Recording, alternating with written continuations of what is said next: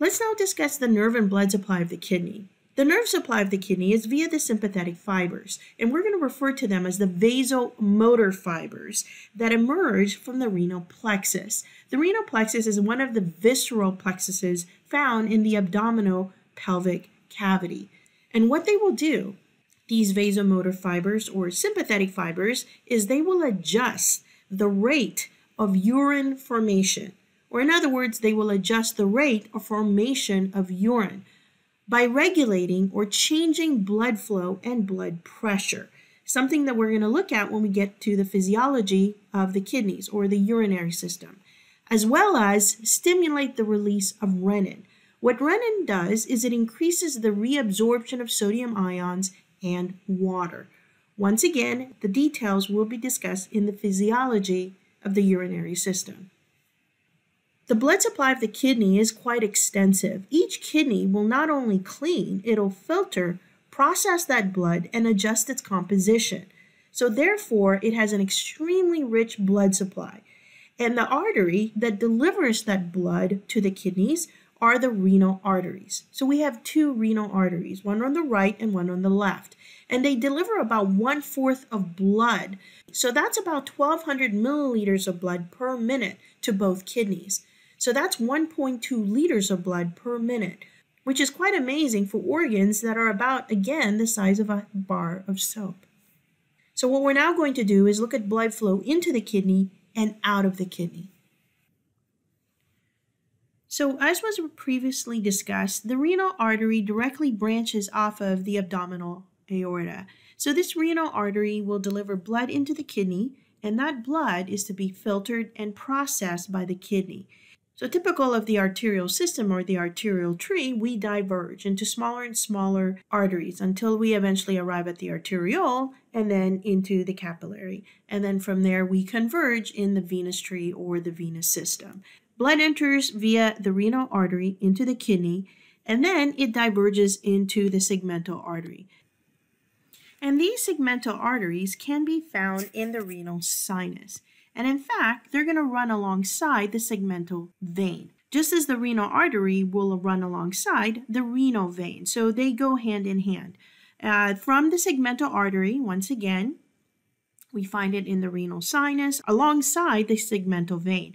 From there, it diverges into the interlobar artery. Where do we find these interlobar arteries? We find them in the renal columns alongside the interlobar vein. And then the interlobar artery will diverge into the arcuate artery. Now, why is it called arcuate? Because, folks, it arches over, all right? So arcuate for arch. So it arches over the base of this renal pyramid. And once again, the arcuate artery will run alongside the arcuate vein. Then blood drains into the cortical radiate artery. So that then ascends into the renal cortex. All right, so the cortical radiate artery runs alongside the cortical radiate vein.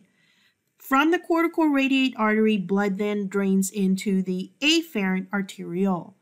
Then from the afferent arteriole into this glomerulus. And what I'd like you to do is, instead of putting glomerulus here, and I'll put an asterisk, is let's change that to glomerular capillary. And I'll explain why later. All right, glomerular capillary, which you'll see is basically part of the glomerulus, but we're going to modify that to glomerular capillary. Then blood drains into the efferent arteriole, all right? Efferent arteriole. Now, the efferent arteriole will drain blood into the peritubular capillaries. It also may drain blood into the vasa recta, all right? And I say may because this is not a given. So you'll see why this is the case. So in other words, there may not always be a vasa recta to begin with. But again, we'll approach that, or we'll talk about that later. All right, so from efferent arteriole, it will drain into the peritubular capillary and or into the vasa recta. From the peritubular capillary, then we continue to converge into the cortical radiate vein. Where do we find that? Alongside the cortical radiate artery. Then into the arcuate vein, once again, along the arch, all right? It arches over, as I'm shading here in blue, over the base of the renal pyramid. Then blood drains into the interlobar vein. So where do we find the interlobar vein? In the renal column, alongside the interlobar artery. Then we continue to converge into the segmental vein, once again in the renal sinus, alongside the segmental artery, draining into the renal vein. All right, and the renal vein, as you can see over here, basically runs alongside the renal artery. Now, as far as the renal vein is concerned, this blood that is traveling through that renal vein has already been processed by the kidney. All right, it's been filtered by the kidney. It just so happens to be deoxygenated blood.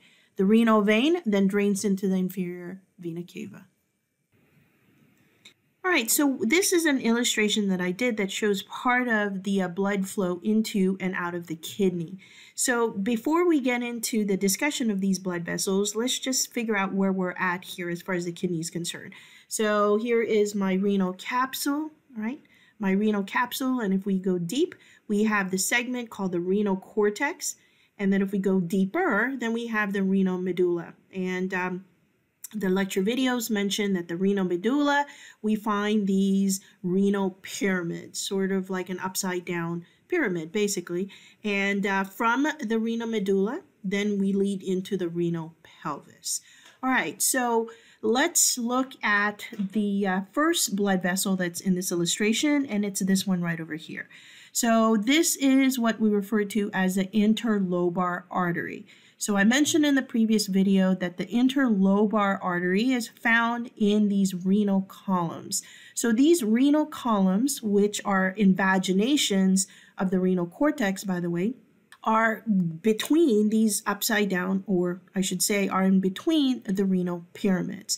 So here is my interlobar artery, and of course the blood that drains into the interlobar artery has come from the segmental artery. So this illustration is not showing us the incoming blood via the renal artery, and then it diverges into the segmental artery, and then it diverges into the interlobar artery, which is what this is right over here, okay?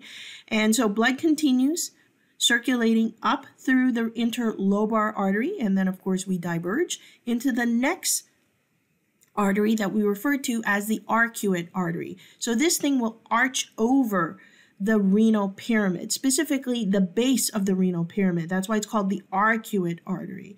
So basically this arcuate artery is literally running at the junction between the renal cortex and the renal medulla. And then from there, blood continues to flow into the cortical radiate artery. All right, so now this cortical radiate artery is now strictly in the renal cortex.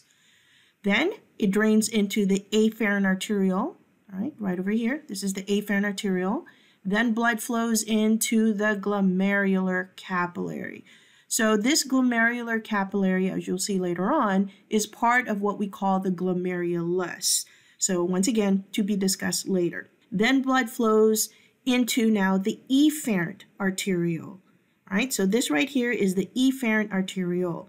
All right, so now blood has two pathways that it can drain into. All right, the first of which is this right over here. So what is this? This is what's called the peritubular capillary. All right, so peritubular capillary. And this peritubular capillary, once again, is in the renal cortex. However, another possible pathway that blood can drain into from this efferent arteriole is another capillary, which is this right over here. This is called the vasa recta. All right, so this capillary bed right here is referred to as the vasa recta. Well, where do we find these vasa recta? Well, we find them in the renal medulla. All right, so if we want to look for the vasa recta, then you need to look into the renal medulla. All right, now please note that it does not necessarily have to drain into the vasa recta. That's not a given. You'll see this later on when we talk about the two different types of nephrons, so more to come. So blood drains into the peritubular capillary and or the vasa recta. From here, blood drains from the peritubular capillary into this structure right over here. This is the cortical radiate vein. All right, the cortical radiate vein. Now, what about the vasa recta? Well, the vasa recta can also drain that blood into the cortical radiate vein. However, it has also another option or another pathway in which the blood can drain into, and that is this vein right here. This is your arcuate vein. All right, so as far as the vasa recta is concerned, it can drain venous blood into the cortical radiate vein and or the arcuate vein. So just like the arcuate artery, this arcuate vein is found at the junction of the renal cortex and the renal medulla along the base of this renal pyramid. And then blood drains into this interlobar vein. All right, and then from the interlobar vein, blood continues its journey, now this time into the segmental vein and out via the renal vein. Now, the way I've illustrated this out is, remember that these veins and arteries run alongside each other. So the reason why it looks like this is because I spread them out. So you can just imagine that this is like a closed book. All right, so the book has been closed, and then you're spreading open the book. You've opened the book, and this is essentially what you see if we do that. So one last thing I want to mention before we move on to the next slide is, where are these blood vessels located? All right, so as far as the cortical radiate artery and the afferent arteriole, the glomerular capillary, which again is part of the glomerulus, the efferent arteriole, as well as the peritubular capillaries, and of course the cortical radiate vein, these vessels are found in the renal cortex. All right, so that's an important thing to remember. Now, as far as the arcuate artery and the arcuate vein, as I said, that is found in between the two layers. In other words, at the junction between the renal cortex and the renal medulla, just along the surface of the renal base, which is part of the renal pyramid. Now, what about the vasa recta? The vasa recta is found in the renal medulla. So please remember the locations of these vessels. So this will come into discussion when we talk about the physiology of the kidney or the urinary system. So from the kidney, urine drains into the ureters. We have two ureters, one on the right and one on the left. These are slender tubes that convey urine from the kidneys to the urinary bladder. And it begins roughly at the L2 vertebra as a continuation of the renal pelvis. It lies retroperitoneal, meaning it's behind the peritoneum. It enters the base of the urinary bladder through the posterior wall of the urinary bladder. So if we make a quick drawing of the urinary bladder right over here, obviously this is not the complete picture, and this is anterior and this is posterior. The ureters actually come from the back, so they connect to the urinary bladder at the posterior wall of the urinary bladder. As the bladder fills with urine, pressure builds, which then causes the distal ends of the ureters to close, and that will prevent the backflow of urine from the urinary bladder into the ureters and then potentially back up into the kidneys. So as far as the layers of the wall of the ureter, we have three. We have your mucosa, and of course the mucosa is in direct contact with the lumen, and it consists of the epithelial tissue, basement membrane, and the lamina propria. And the type of epithelial tissue is transitional. The second layer is the muscularis. So the muscularis is consisting of smooth muscle, of course, the inner longitudinal layer and the outer circular layer.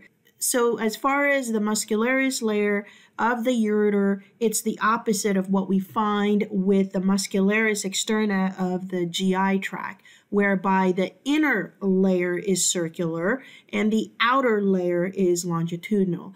And they will contract in response to stretch. So if it stretches with urine, then automatically it undergoes peristalsis.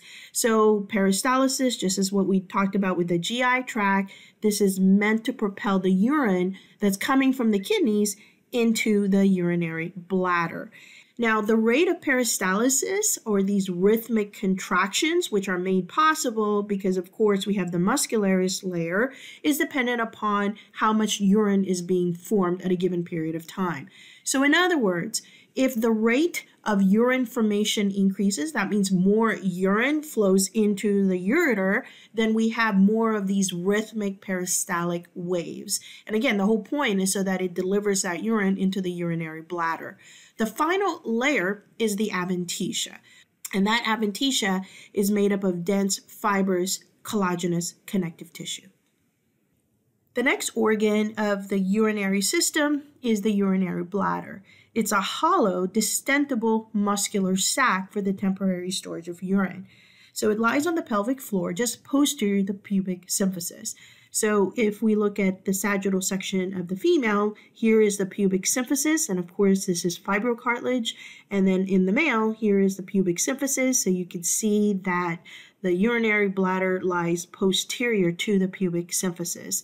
In males, there is a gland called the prostate gland that lies inferior to the neck of the bladder. And you can see it right over here. If we look internally, we see that we have 3 openings in the urinary bladder. So we have the 2 urethral openings, and this is where urine that's coming from the ureter drains into the urinary bladder. Then we have another hole over here, and that's called the internal urethral orifice. So if we connect the openings together, then we form this triangular shaped region or area called the trigone. So this smooth triangular area is outlined by the openings for both the ureters and the urethra. So this trigone, this area, has a funnel shapeness to it, and that helps essentially funnel the urine from the urinary bladder into the urethra. All right, so let's now look at the wall of the urinary bladder. We have the mucosa. So the mucosa, and that mucosa is directly facing the lumen. The type of epithelial tissue is transitional and anchored to a basement membrane, and deep to that is our lamina propria. The next layer is the submucosa. So this layer, the submucosa, I want to briefly mention that not all A&P books will consider this as a layer. Right, so I want you to be aware of that. So keep that in mind. So depending upon which A&P book you look at, they may not define the submucosa as a separate layer that's part of the wall of the bladder. They consider the lamina propria essentially as that submucosa. Now, I will go ahead and mention the submucosa, and I will go ahead and consider it as one of the layers of the wall of the bladder. Then we have our muscularis layer, and this consists of 3 layers of smooth muscle. So we have the inner and outer layers that are longitudinally arranged smooth muscle, sandwiching the middle layer, which is circularly arranged. So these 3 groups or 3 layers of smooth muscle taken together is referred to as the detrusor muscle. Then we have the adventitia, the outermost layer, and this is made up of areolar connective tissue. We look at the superior part of the urinary bladder. It's covered sort of like it's draped over with the peritoneum. And because of this, the urinary bladder is considered to be infraperitoneal. That means it lies inferior to the peritoneum. Now, if we look into the internal surface of the urinary bladder, you can see that it has these rugae, all right, similar to the rugae of the stomach. And what happens here is when the urinary bladder expands or stretches or distends when it's full of urine, these rugae will disappear, all right? So this essentially allows for that free expansion of the urinary bladder as it continues to collect urine that's coming from the kidneys via the ureters. So let's now talk about what's called the urine storage capacity of the urinary bladder. The urinary bladder, as was mentioned, is a muscular sac, and in fact, it will collapse when it's empty with urine. And this is where we see the rugae reappear when the urinary bladder is empty. It will expand, obviously, when it fills with urine, and it rises superiorly as it collects that urine. However, there isn't going to be a significant rise in the internal pressure of the abdominal pelvic cavity. Now, a moderately full bladder is about 5 inches in length, and it can hold approximately 500 milliliters or half a liter of urine. Now, it can hold twice that amount if necessary. However, it can rupture if it's overstretched or overdistended. So let's now talk about a reflex called the micturition reflex. Now, micturition is just another way of saying urination or avoiding. So what we find in the bladder wall or the wall of the bladder are stretch receptors, mechanoreceptors that will detect the stretching of the urinary bladder. So what has to happen for us to urinate are 3 simultaneous events. Event number 1, the contraction of the detrusor muscle, and this is regulated by the autonomic nervous system. Number 2, the opening of the internal urethral sphincter, also regulated or controlled by the ANS. The third event is the opening of what's called the external urethral sphincter by the SNS, the somatic nervous system. So let's now talk about reflexive urination. So this is seen in babies and also seen in very, very young children, and whereby they don't yet have the ability to control their urination. In other words, they can't hold it, so to speak. And what happens here is when the stretching of the urinary bladder occurs, it activates the stretch receptors. And what that will do is it'll automatically lead to the contraction of those detrusor muscles and as well as the relaxation of the internal urethral sphincter. The detrusor muscle and the internal urethral sphincter are both smooth muscle. Now, what we also see is inhibition of the somatic motor pathways. In other words, it will lead to the relaxation of the external urethral sphincter. And this external urethral sphincter is skeletal muscle. So by inhibiting those somatic motor neurons, essentially, the individual cannot once again hold the urge to urinate. So because of this, as soon as their bladder gets to a certain volume, they will automatically urinate. They don't have the ability to so-called hold it. So this is seen once again in babies and seen in very, very young children. We have what's called the Pontine control centers that mature around the ages of 2 and 3. So this Pontine control centers consists of the Pontine storage center that inhibits micturition and the Pontine micturition center that promotes micturition. So what we'll do to get a better understanding of this micturition reflex, we'll look at the next slide that diagrams this out for us.